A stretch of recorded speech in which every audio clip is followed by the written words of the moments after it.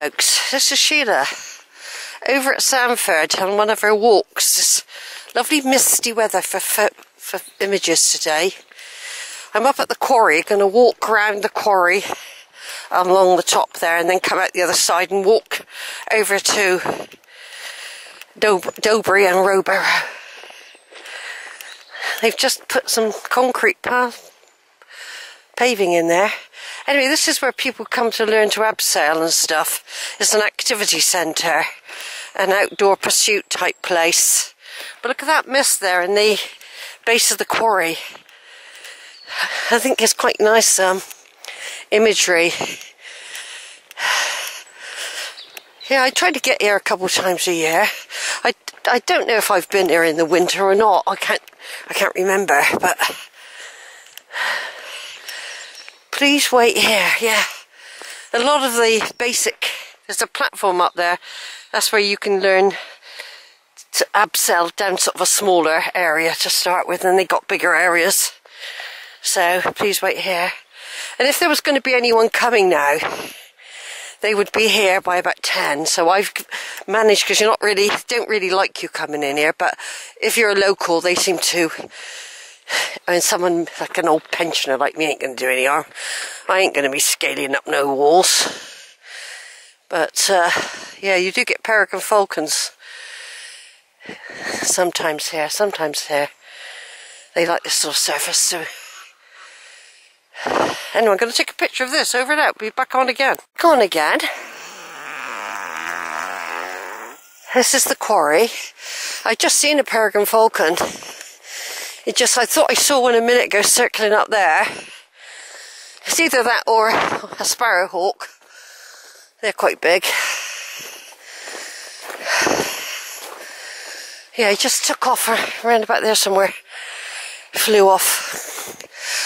I've seen them before. I don't think they nest in the winter though. I suppose they shelter in these rocks.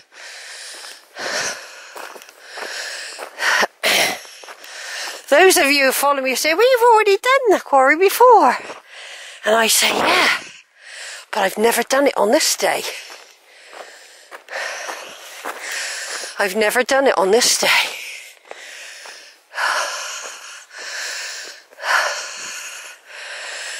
Yeah, so. You can see where they do have a nest sometimes. There's some sort of droppings going down there. Look. See that? That's where they do nest sometimes. Not this time of year, of course. But I did see one fly off before I put the video on. Look at this great view, everyone. What I'm doing in snippets of video and then joining them up. Yeah, so what date is it today? 12th of January. Yes, it's the 12th of January, folks, 2022. I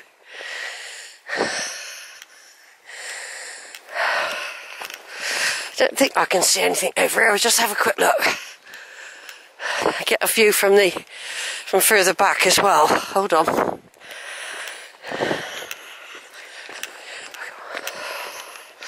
Let's have a look. Oh yeah, I don't know if people can climb up the top of there or not.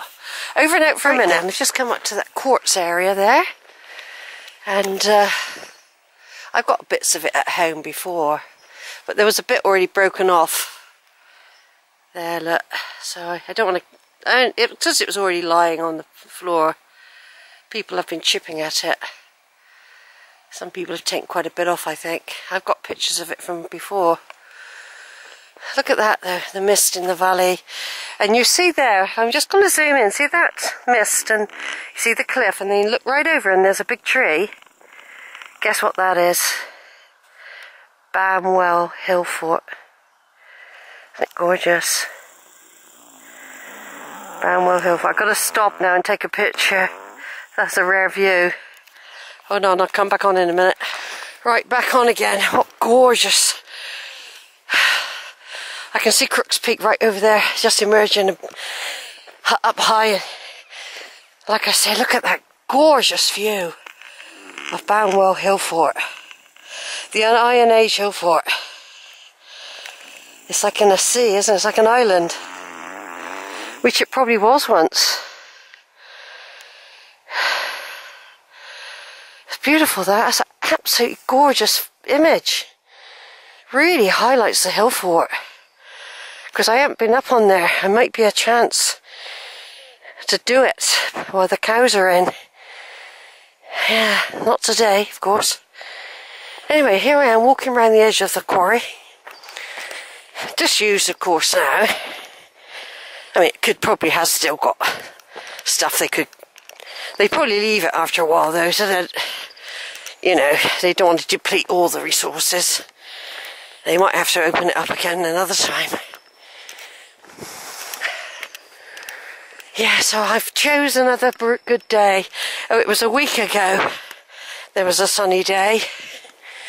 And they seem to come very few. I don't think the next... It might be a bit like this tomorrow. And when they say cloudy, some of the cloud's fine, isn't it? You know what I mean? Like, oh dear, I am so happy to be out. Mind you, I've been doing other things. While it's horrible weather, I really catch up on tree work and paperwork, filing, odd jobs. It gives me a chance to do a bit of tidying when it's horrible weather. Time goes fast, actually, when I'm, when I can't see.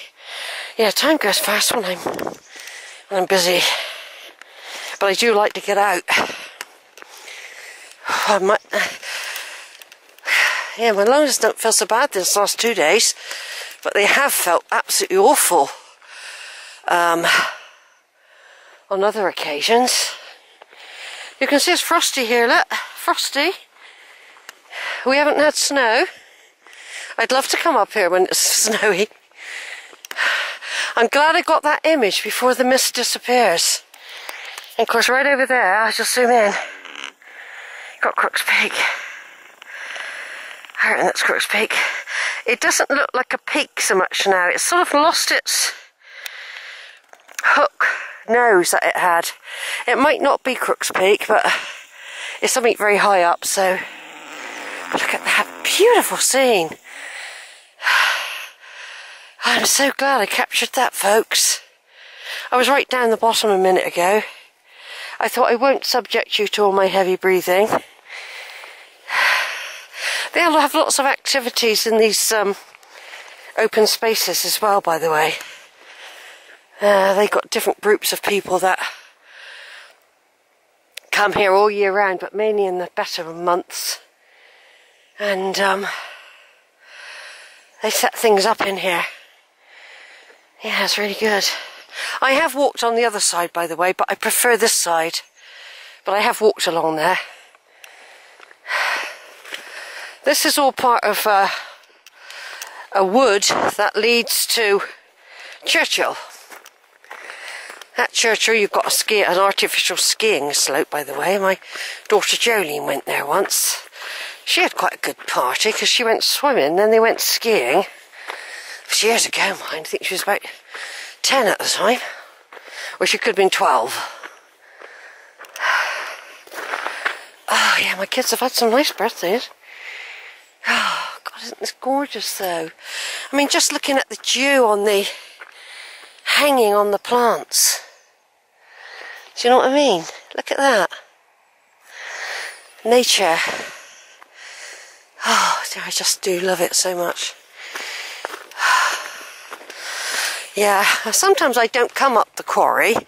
If I've done it recently, I won't always do it every time. I will go along the track further over.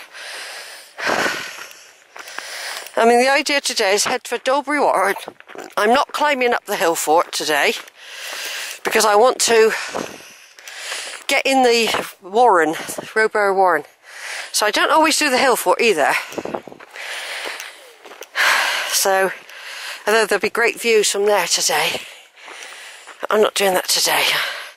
I think I did the hill fort twice last year, if not 3 times. Well, I don't think I've done this one for, I don't know, it could be a year even. I'd have to look back in the video diary. I think the last time I came, it wasn't very nice weather. This is a bonus today because it would have been thick mist here an hour or so ago. Just heard some people laughing. There could be groups of people coming round. They'll be sitting on my bench. Yeah, they are. People taking pictures. Oh, lots of them.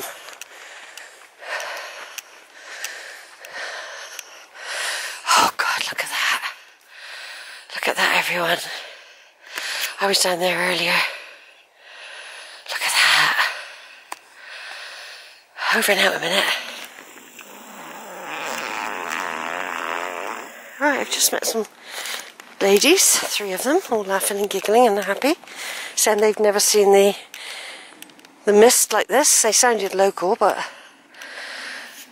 look at that. Look at it. That is so gorgeous, everyone. I'm just going to zoom right into that big tree on top of Banwell Hill Fort. I've stood under that. I've had a picnic under that tree. And there were no cows at the time. That is absolutely gorgeous. Got some good photos to share to the Somerset photography group today. Like I say, Crooks Peak over there, Waverley Down there. Then you've got the road, and you've got all the way up over that way, Shoot Shelf Hill. Then further over we'll have Rowberrow Warren, where I'm heading for in a minute. God, just look at this, isn't it gorgeous? Seat's wet, I'm not sitting on this. I just met those ladies, and the mist is clearing already, so I'm really, really glad I got this image. If I'd been an hour later, the mist, I mean, a minute ago it was really creeping up the sides of the hill fort. It's already dissipating. So I'm going to get another pin. I'm turning off a minute because I want to get another image. Right, folks, I'm going to leave this beautiful area now. So I've got quite a lot of walking to do.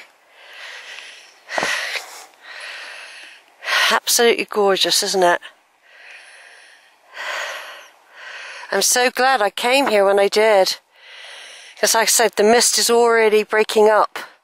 Very subtly, but it is, compared to the first picture I took. It looks like it's a sea of mist, isn't it? A sea of mist. It's absolutely gorgeous. People trying to drive in that as well. God, that's so lovely. Beautiful, absolutely beautiful. What a lovely way to start your walk, seeing views like that on the 12th of January 2022. I still have to emphasise the 22 bit. It's early days. Oh, I just feel so up. It just lifts you straight away. Not that I was down, but basically, oh, it just lifts the spirit, the soul, the mind, everything. When you have views like that, God, it's so beautiful. Nature is so beautiful. And of course, like I said, it could have been an island back in long way back when Glastonbury was. Now that would be another good one to get, Glastonbury. We might pick that up later, but the mist might be gone by then. But see, the Vale of Avalon was awash with water once. And we're due a tsunami, you know. They seem to turn up every 400 to 500 years, and we're well due one. Somebody was putting some old images on of the one that happened in the 16th century, when all the southwest coast there, from down to Barrow, all the way up the Bristol Channel on the Gloucester and Welsh side, were heavily flooded, and like real bad. A lot of loss of life and everything. Destruction of farms. Yeah, and that would be, the mist really could be like the sea, couldn't it? Coming in along there, see? All the way up. Oh, that's so beautiful. I'm so glad that, you know, I've seen that. If I'd done the other track, I would have been covered in bushes, and I wouldn't have seen it. Like I'm now surrounded. Back there you've got that open space. But there are walks all within the wood there. If I was local, if I was like really local, I'd know all my way around in there.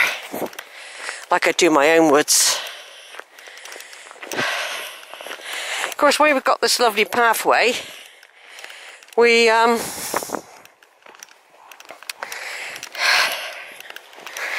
got this lovely pathway, protects the feet. And given these old boots, because they are like slippers, and they've been well used, I'm giving them another winter of walking. I might even keep them for another year yet. I've still got another old pair that I keep them as backup, really. They're good for backup, but they're not really any good for proper waterproof. They're supposed to have been. They didn't last waterproof long though. I think you've got to probably spend about 300 quid to get a pair that really, really are waterproof. When I dug out my proper waterproof coat, it's called Extreme. It's for real bad weather, and it's very waterproof. It's a winter one, but I shall start wearing it soon and during the rainy sections of the winter. So the only reason I've got my leggings on really at the moment is protect me from the mud and the coldness. But I don't actually feel cold. I was cold on the bus because of COVID you have to have the windows open. And well, they were shut. I opened them all. It was all misty inside. I thought, that's dodgy. That's very dodgy with kids going to school on the buses earlier and that. I was surprised that driver hadn't gone up and opened all the windows. To be quite honest, it was steamed right up. Anyway, I opened mine. I opened them all. There's only me and one other bloke on there, so... yeah, I haven't seen it that steamed for a long time. Anyway, we're over here. I probably will get wet feet very soon. It'll start having to go on grass and muddy tracks very soon. I'll have to tuck my jeans into my socks in a minute, even though I've got these on. The jeans could still get muddy. I've got these winter jeans on under the windshield trousers. They're waterproofs. They do act as insulation, that's why I wear them. I've got my wax jacket on, which is padded. I've got two thin t-shirts on, well, one's thicker than the other. For insulation's always good in many layers. I'm probably wearing more in some ways than I did when I had Alberta, because I could keep spare clothes in Alberta and shoes and everything, so that after the walk I could get changed right away into dry, warm clothing. But when you've got to go out all day and then spend an hour on a bus, you have to make extra precautions. Right, over and out.